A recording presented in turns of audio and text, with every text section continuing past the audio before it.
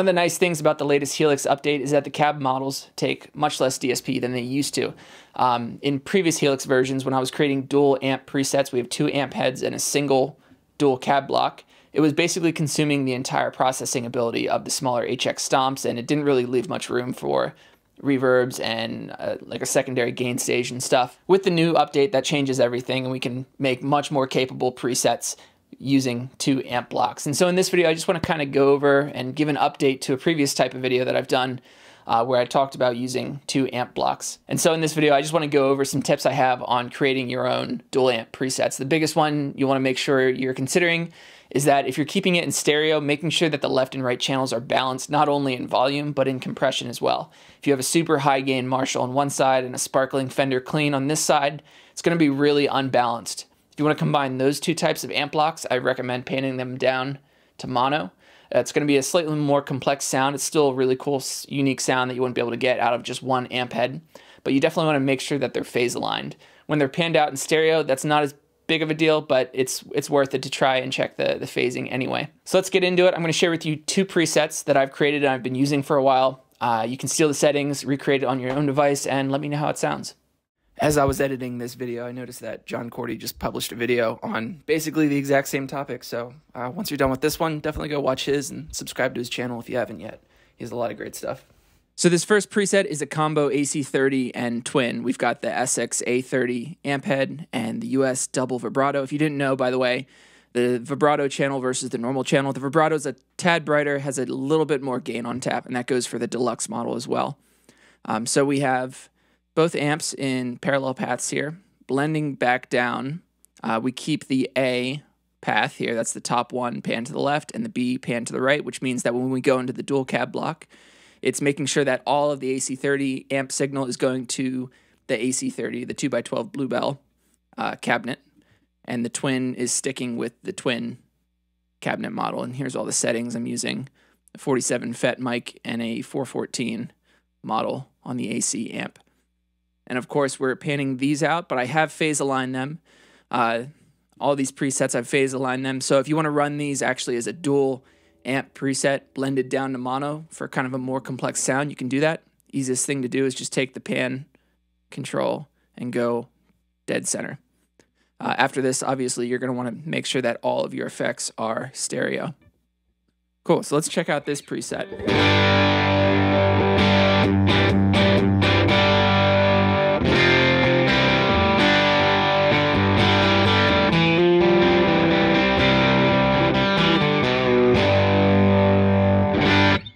So that's the, quote, clean tone. That's the blank slate of the preset with no foot switches engaged.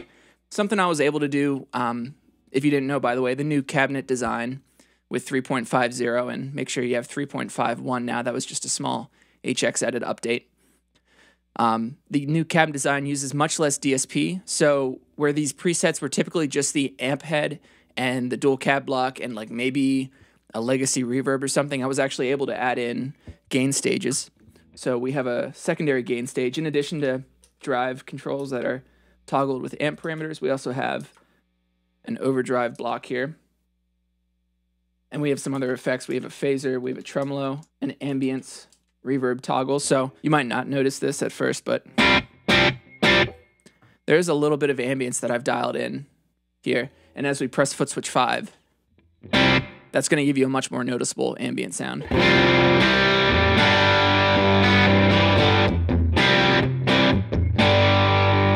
When they did the new cab design, they actually got rid of the room reflections parameter, which is fine for me. These new cabs sound amazing. And as you back up the distance of the mic, you're going to naturally get a little bit more of room reflection as well. But by adding this dynamic ambience block in, we can get much more realistic amp in the room tones, even if you're on headphones. So again, here's the blank slate of the preset with no foot switches engaged.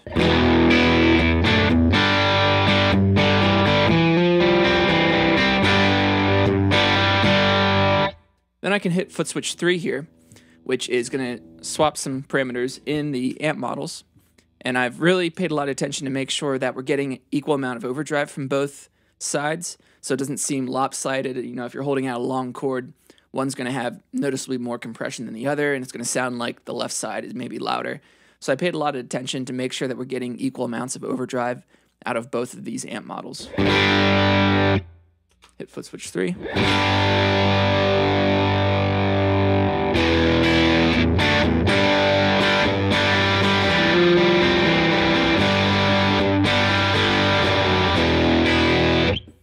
I can get rid of that. I'm going to press foot switch 2 now, which is our distortion pedal, the Diana drive.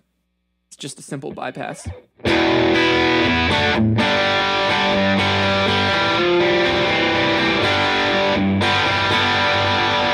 A little bit more present and also a little bit more aggressive than just the amp drive.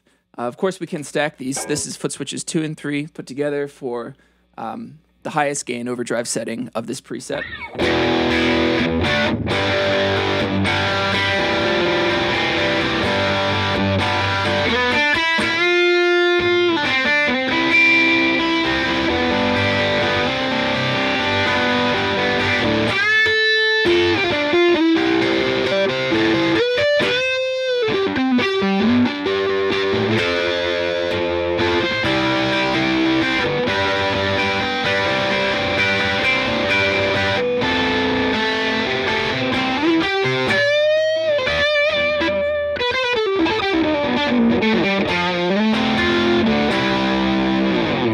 So you get the idea. Of course, we have the phaser, as I mentioned, which is just a simple script mod phaser. It's a phase 95. We have a stereo tremolo. This is something that's not going to work if you're running this preset in mono. The left and right sides are going to work together, and it's going to sound like nothing has changed except for maybe a slight tonal variance that the tremolo block is adding. And as I said, a 3.5 decibel boost on foot switch 6. So let's check out the second preset I'm going to go through in this video. And this is a combo Matchless and Deluxe. So we've got the Matchstick Channel 1 and the Deluxe normal amp models. We don't have a Matchless cabinet yet in the newest cab update. It'll probably come at a later date. But for right now, I'm using the Deluxe cabinet with the Deluxe and the twin, the 2x12 twin, with the Matchstick. I think it sounded pretty good. So let's check out this preset. It's much cleaner than the other one, at least to start. So this is something I'll use with jazz groups or just anytime I need like a nice warm full sound.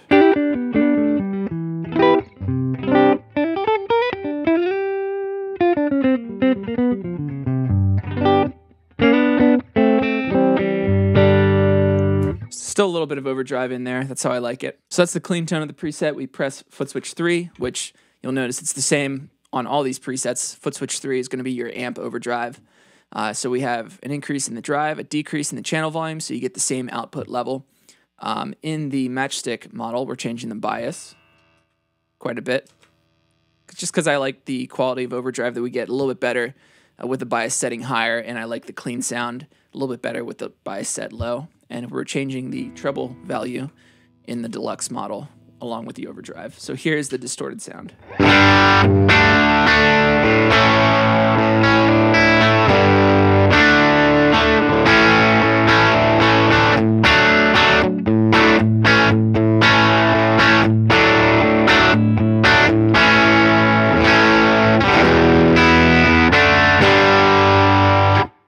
Turn that off, and I'm going to go back to the clean sound, and I'm going to engage foot switch 2, which is our Klon overdrive. There's the settings. And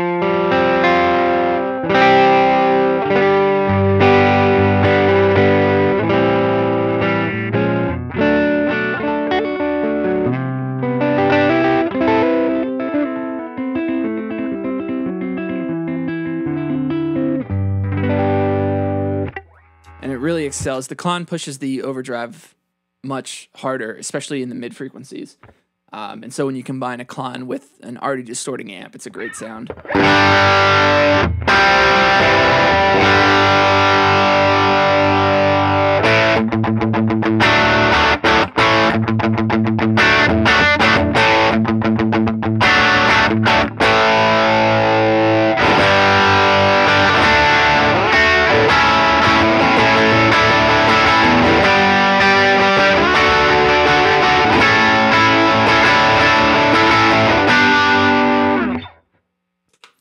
So So yeah, we've got that. We have a delay on foot switch 1 here, which I just called delay. I like to keep things unison between all my presets, so overdrive's usually on 2 and 3, boost on 6. The foot switch 5 is usually a reverb, and then 1 and 4 can be modulations or delays and stuff like that.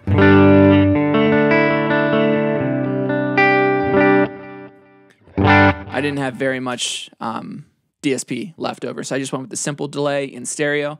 One of the cool things you can do, though, when you're using stereo delays is mess with this scale parameter. If you have headphones on or wide speakers, you're going to notice it bouncing from left to right. The scale parameter here kind of deals with the tempo relationship between the left channel and the right.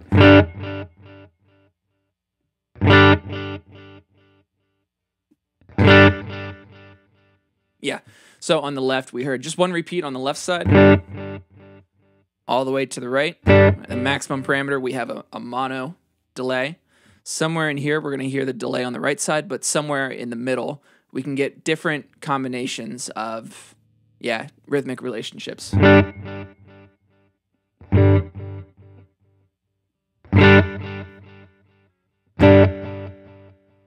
So right there is kind of the middle point, where it's equally bouncing left and right. I believe I had this set somewhere like 34.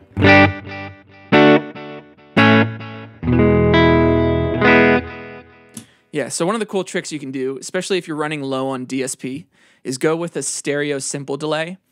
And this can be applied to mono presets too. And just mess with the scale and you get a slightly more complex sound to it. Foot switch 4 is just a tremolo here. And as with the other preset, foot switch 5 toggles some parameters in the ambience block for an actual reverb as opposed to just a slight room sound like we were getting before. So that's my demo of at least 2 of these dual amp presets. As I said, I have them for humbuckers and single coil guitars. You saw the settings on the screens we went through, so you can try recreating them. If you want to check out any of these presets, I'm going to have a link in the description, the complete preset library. Like I said, free updates for life. I'm always adding stuff. So thanks again for watching the video. If you haven't yet, hit the like button down below if you found it helpful. Maybe consider subscribing to the channel. I have over 80 Helix videos at this point, I believe. Tutorials, stuff where I'm just showing off the presets that I've built with the settings and everything, so you can take them if you want, and just ideas on how to build presets and some unique things we can do in the Helix that isn't explicitly advertised. I also just finished putting together an accessory page on my website, and basically it's just kind of a summary of all these different accessories that greatly expand the capabilities of the HX Stomp. So thanks again for watching, and I'll see you in the next video.